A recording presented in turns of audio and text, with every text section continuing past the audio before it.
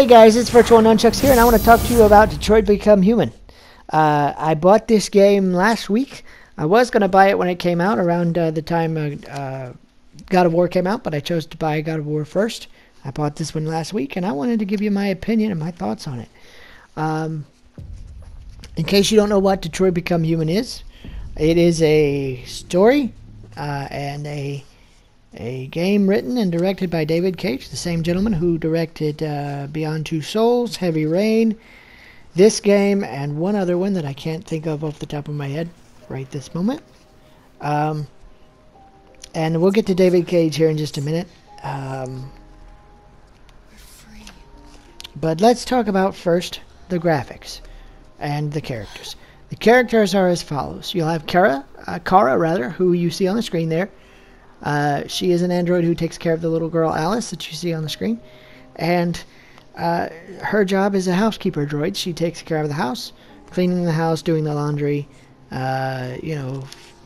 doing the food, helping with homework, stuff like that, and taking care of the kid. That's her job. You have Marcus, who is a caretaker of an elderly, wealthy artist in Detroit. His job is to help him in everyday life, take his medicine, make sure he has his food, help him in any way possible to take care of him as an elderly man. And then you have Connor, who is a deviant hunter, who is on the screen now. Connor is a deviant hunter, and by deviant I mean anybody that deviates from their program in any way, shape, or form.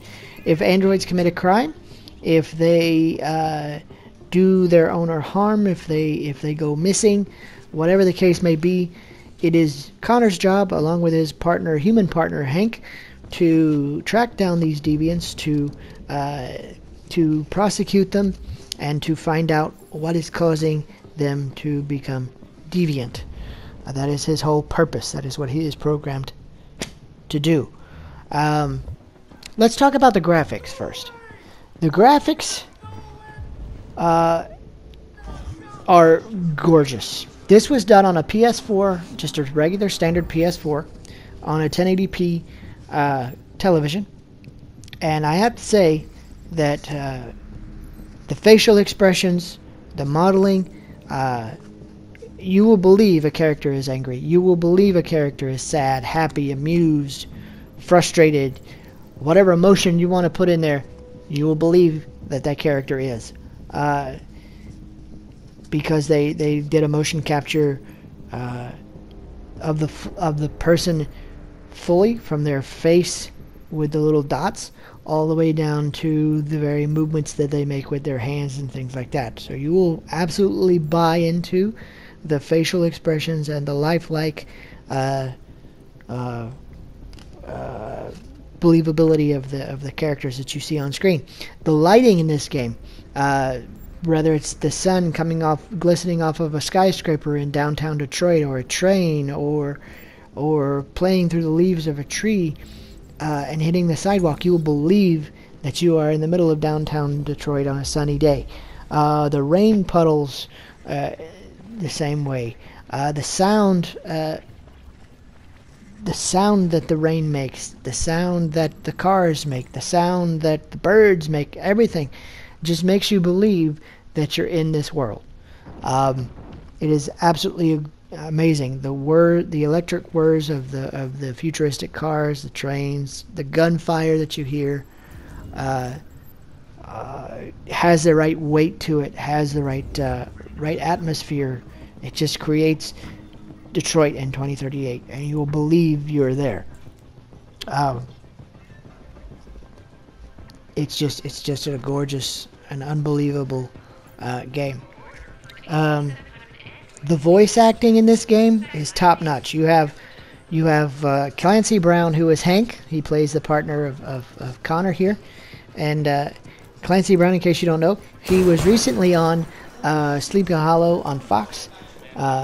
He played a character there, and he also played in the Highlander series as the main bad guy for the first Highlander, Christopher Lambert, and he were the main characters. He was the main bad guy for that particular first movie. Um, so, you know, he does his role really, really well. They got the guy from Alien to play Carl, the artist that Marcus takes care of. They got Valerie Curry to play Kara. They got Brian. Oh goodness, what's his last name? Oh goodness, I can't think of his last name now. Anyway, Brian plays Connor. I mean, these guys, they make you believe these guys, these characters. You know, there wasn't a single dropped line. There wasn't a single like time where I thought, oh, that was really just bad delivery. The actors were top notch. I mean, really, really top notch. The only exception to that would have been probably Alice a few times. She's the little girl that Kara takes care of. They don't give her a whole lot to work with unless she's scared and upset about something, which when she's scared and upset about something, you will believe that she's scared and she's upset. So you'll believe her. But the times that she did fall flat, for example, when she tells Kara, I'm cold, or that I don't feel well, or, you know, a few times in there, you kind of wonder if maybe they could have gotten a little bit more out of her, but you have to work with what you got, I guess. So as far as that goes, that was amazing.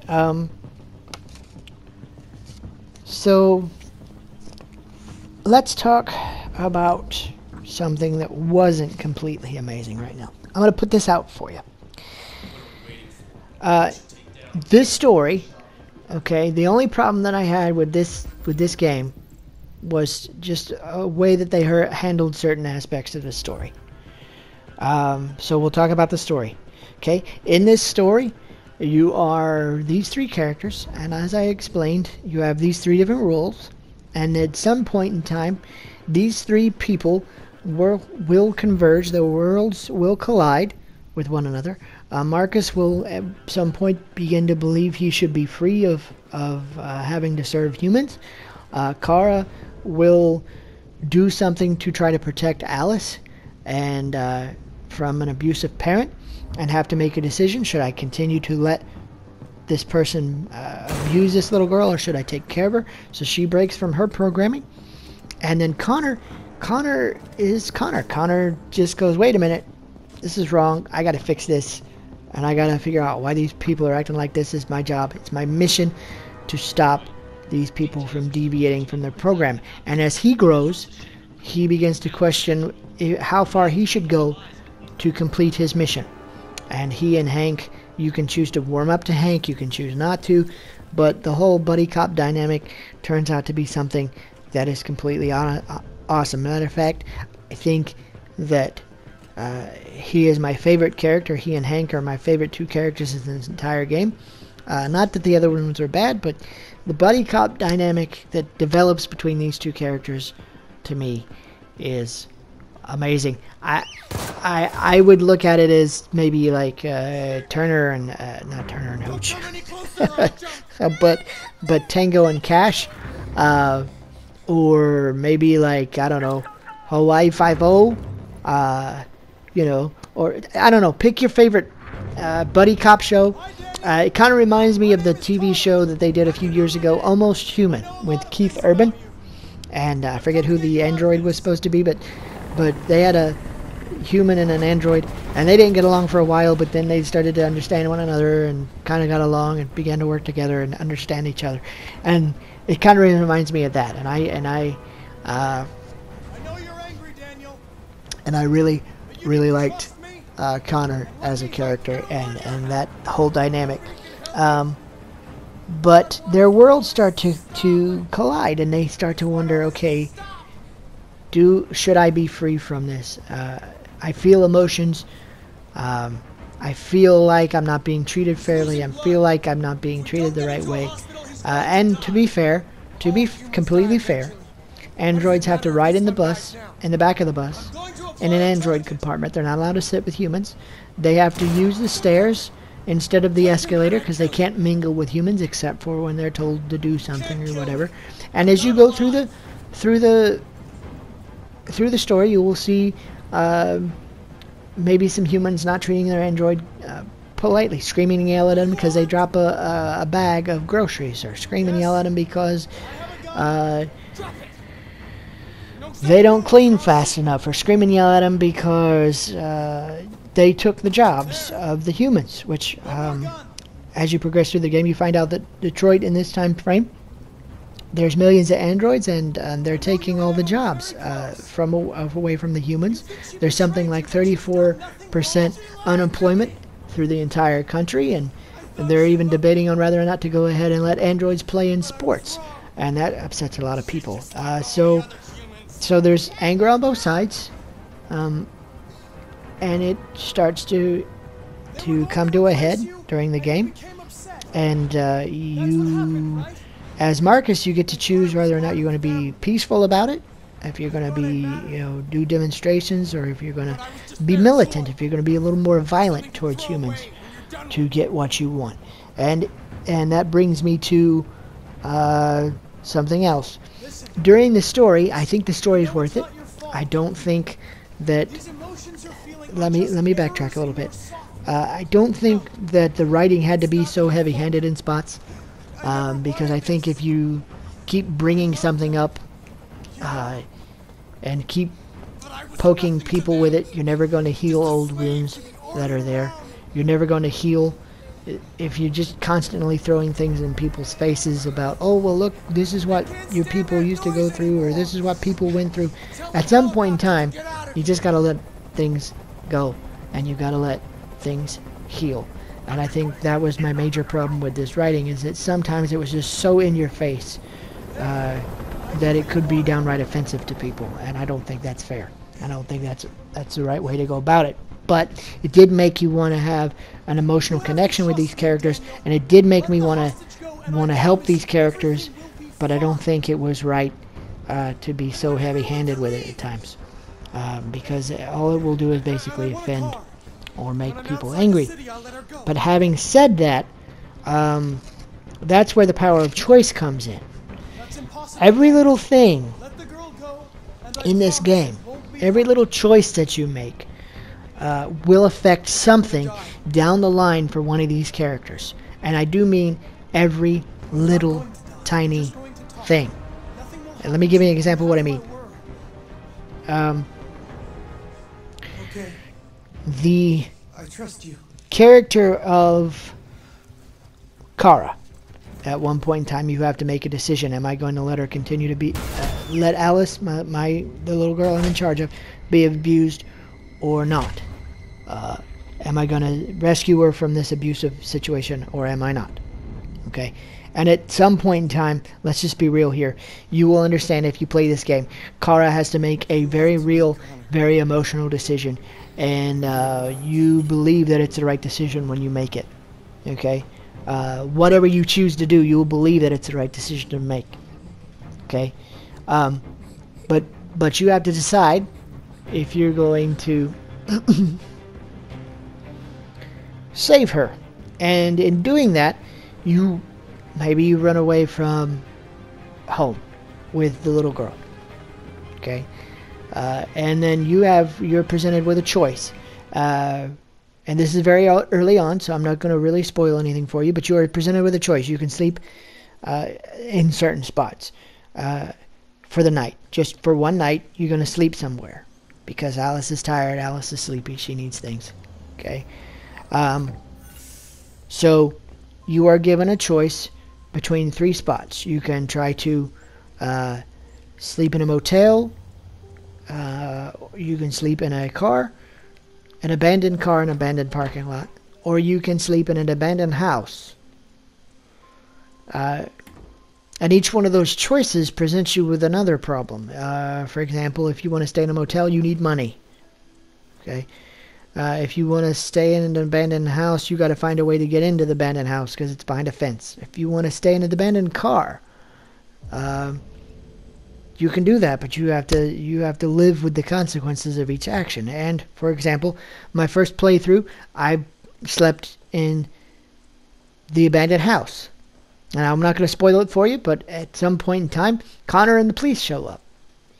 And Connor shows up and he searches the house. He finds us. We run from him, and he chases. And then at that point in time, you're taking over both characters. You're taking over Kara and Alice, and you're taking over Connor. And you are running from Connor, and Connor is chasing you. And depending on how that chase works out, you can either be hit by a car if you're Connor and die, game over Connor, or you can make it across the road as Kara and Alice and continue on with your game, or you both can get hit by a car and game over Alice and Kara. That's the nature of the game. But in my second playthrough, I decided to sleep in the car for the night.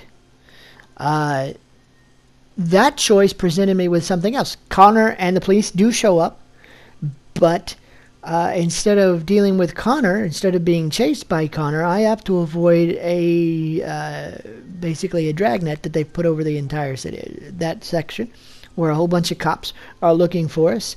And I have to make a few choices as I'm going along, trying to avoid cops. And if I do it right, then I don't have to see Connor at all. Connor and Hank are looking for me, but they never find me.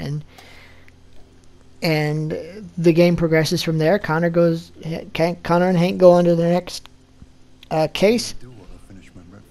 And Kara and Alice go on to the next part of their story. So each and every single solitary choice that you make does have a lasting effect on how the story progresses with certain aspects of things.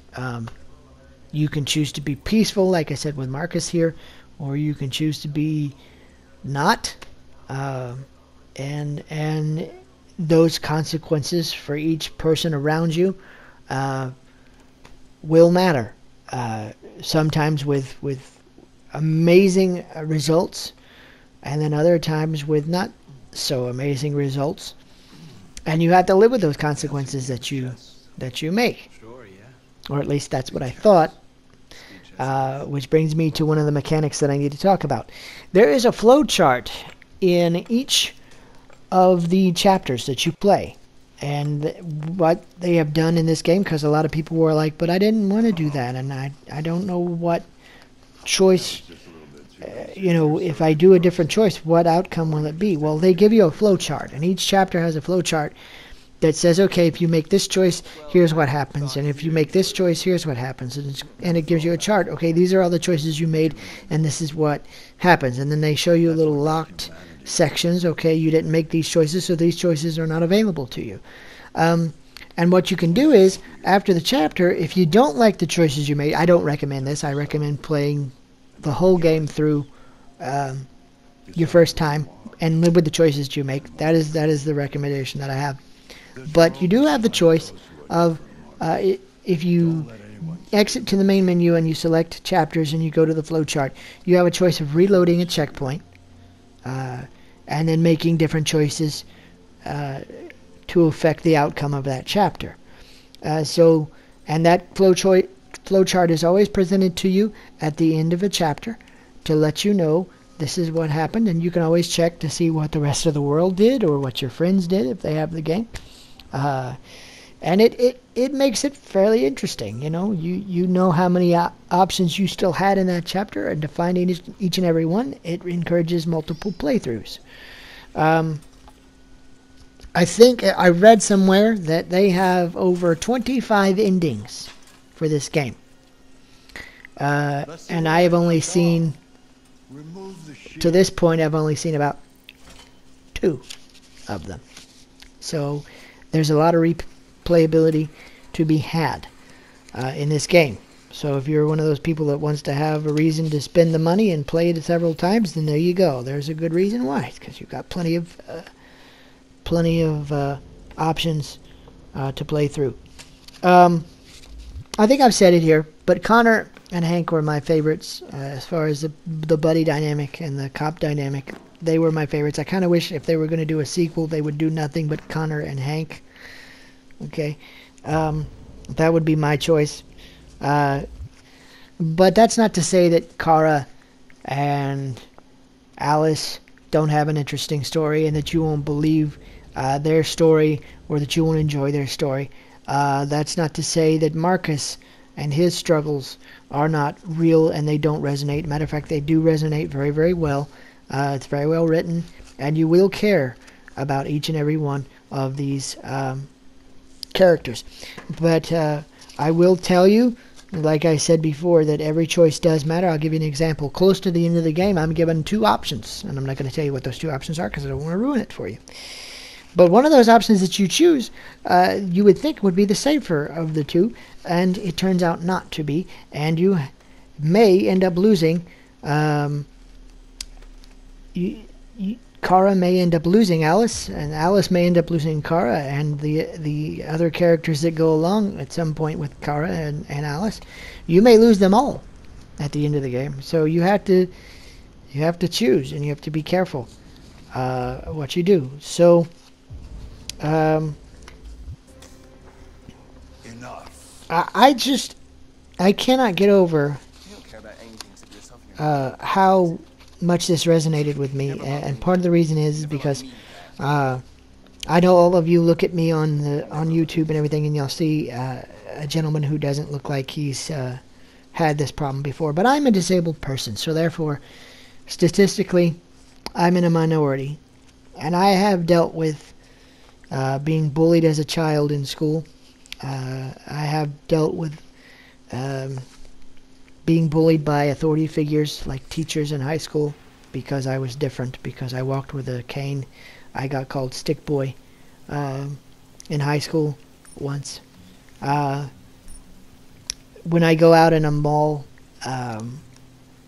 or a public place, sometimes with my wife, depending on where we are, I get funny looks from people sometimes. Why is she with him? And, why does he walk that way? Or, all kinds of things. And from kids, that's okay. Kids don't know any better. What bothers me is when it's from adults who should know better.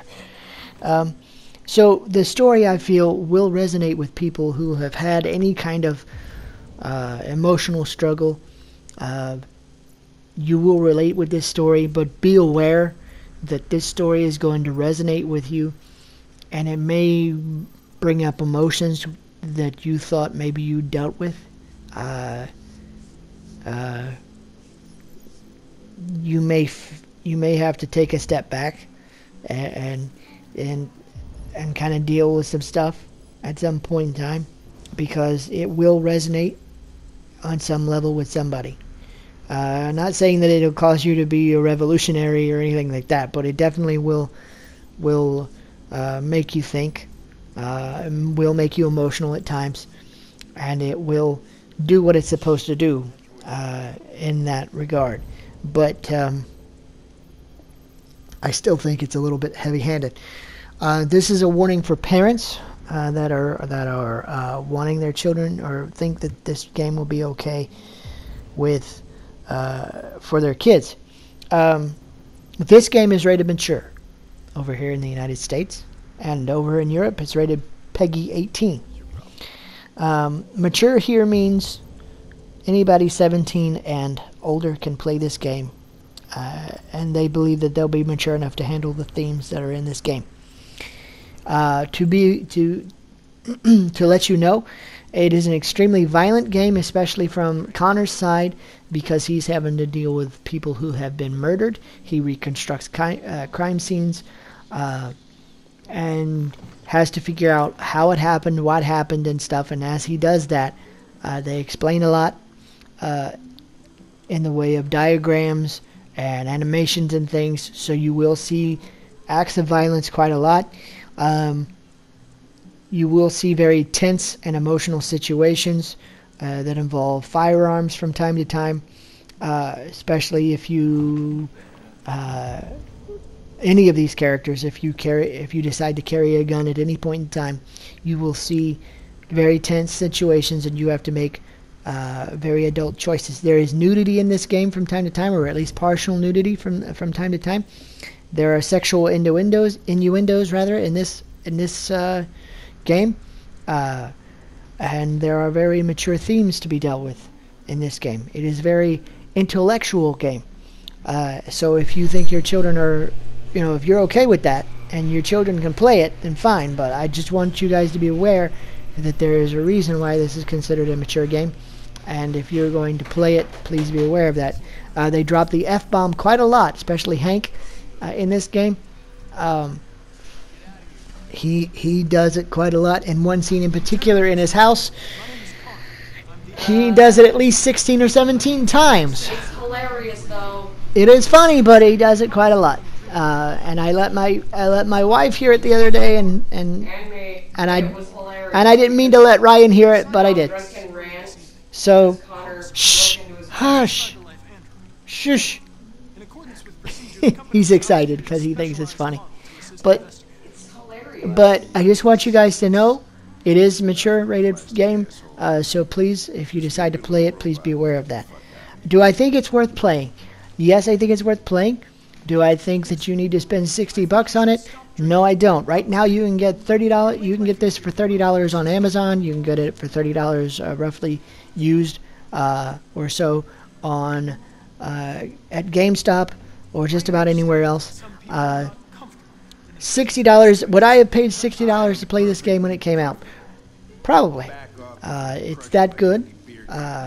But it is definitely better than Heavy Rain. If you are not a David Cage fan, this may not help you because there's still QuickTime events. A lot of them. The control scheme is a little weird. But as far as the narrative goes, as far as the story itself goes, the characters go, I think it's worth your time. It's also one of the better of David Cage's game. Beyond Two Souls, I did not like at all. But I decided to try this one, and I'm very pleasantly surprised at this one. I think that the writing is much better. I think that the characters are much better than in Beyond Two Souls. It is even better than Heavy Rain in spots. But you are going to have to deal with QuickTime events.